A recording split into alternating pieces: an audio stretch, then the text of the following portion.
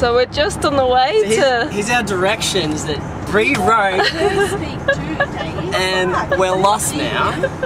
So we're trying to find the jump site to have a look for our mental preparation, because it's good to see the jump site before we jump there.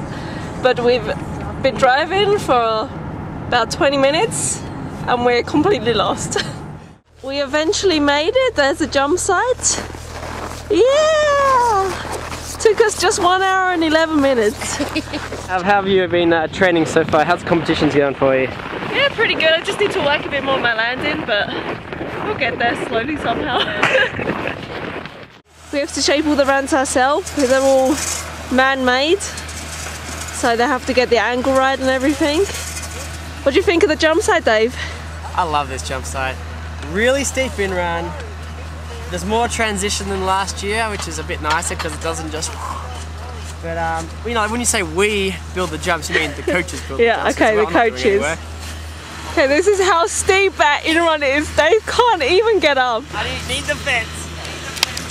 Oh, he's gonna pull the whole fence down. Coming into competitions, given we haven't qualified just yet, how do you feel like? That makes you nervous, obviously? Yeah, Bit of pressure on each competition? really nervous because it's only 2 left and everyone's expecting me to qualify almost, and so there's a lot of expectations from other people and you have your own expectations that you'd really like to qualify. And I think actually if I get more nervous I seem to jump better. I mean, there's a stage when you get really nervous and you just can't handle it, but so a little nervous is okay. A little bit nervous is definitely good. Well, that's good to know, so you can handle the pressure.